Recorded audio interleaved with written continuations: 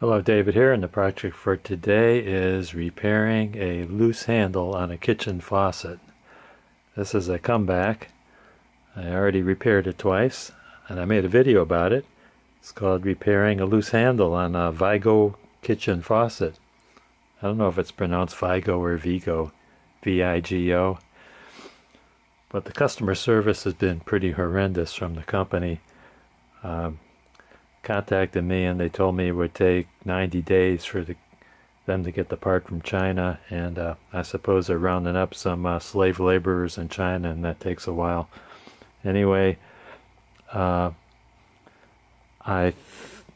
first of all, my first repair was I put the handle in, and then I ran a screw through it to clench it, and then I Loctited it, and that worked loose. And I got the bright idea of drilling a hole through the stem and tapping it, and then running the screw through the hole in the handle and Loctited that. And the metal was too thin, and that broke off. So I was just going to leave it there and wait for the part to come in. And then I thought, well, why can't I braze it? Did a video not long ago on brazing aluminum. I'll put the links to those two videos up ahead. So I thought first I need to experiment, so I found some brass. Found these two pieces of brass casings, and I sanded them, cleaned them with acetone, and then I heated it up with the mat torch and tried to use the aluminum brazing rod, and that didn't stick. So I cleaned it again, and I thought, I wonder if I could use silver solder to fuse these together. And I checked prices on silver solder, and that's about $50 a roll. So I thought, how about just plain solder? So I prepped the surface. After cleaning it, I put some flux on it. I have an acid flux, but I laid a strip of solder in there and warmed it up with a propane torch, and it flowed very well. Through capillary action, it kind of flows through the pores of the brass, and I couldn't get it apart. So it's a pretty good bond. So using that, I thought, can I try that with this? Can I turn this handle around and put the outside end in there to get some more surface area and try to braze that? So let's see if I can run the screw out.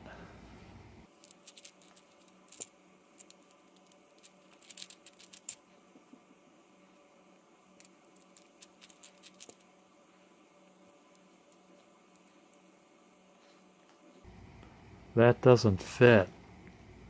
I'm probably going to have to drill this out. It's good to see that there's a boss here that's thicker than the wall of the cylinder.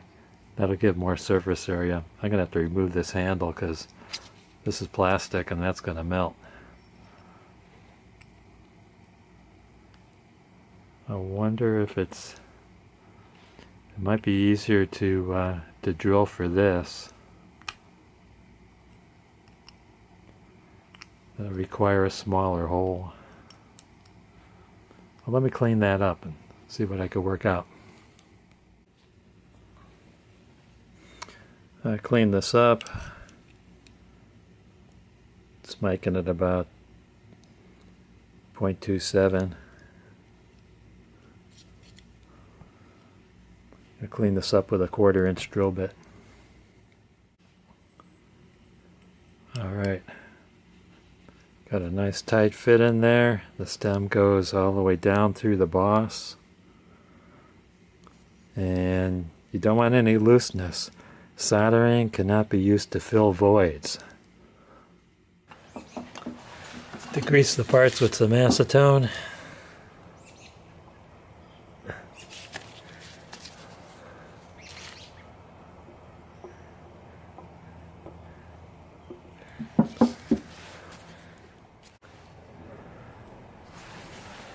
Put some flux on the parts.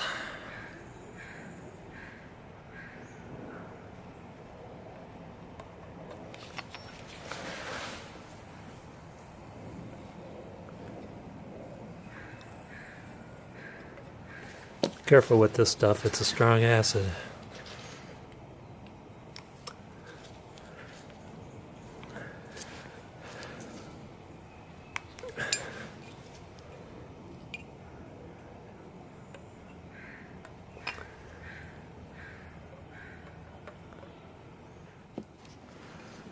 And that's a solder I'm going to use. I'm going to cut a piece off, wrap it around.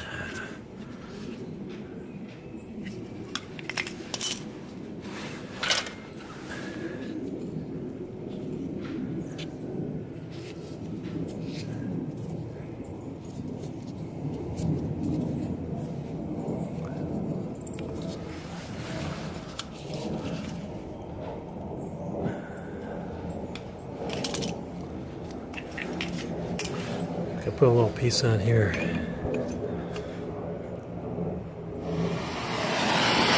some heat with a propane torch.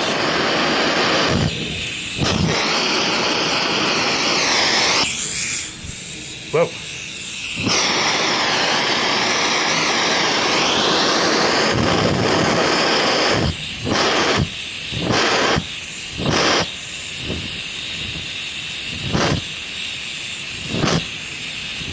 I think it doesn't like to be upside down.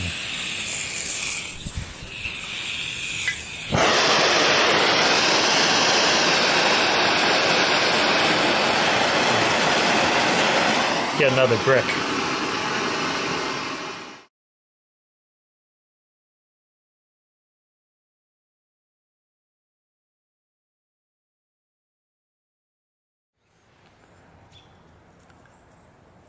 It's cooled off some.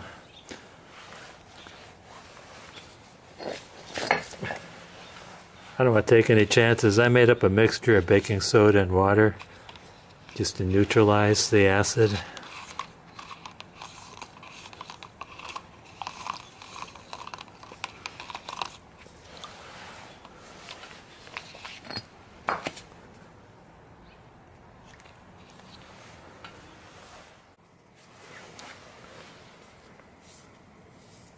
Yeah, I got a little run of solder over there. Who knows, that might give it some strength. I can't twist it or pull it out. I hope this repair lasts this time, then I won't have to buy that $50 replacement handle. See if it could withstand the rigors of my family. I want to thank you guys and gals for watching. Don't forget to hit like, subscribe, and ring that bell for more great videos from davidgpo. You're under my powers, hypnotizing you. Hit like and subscribe.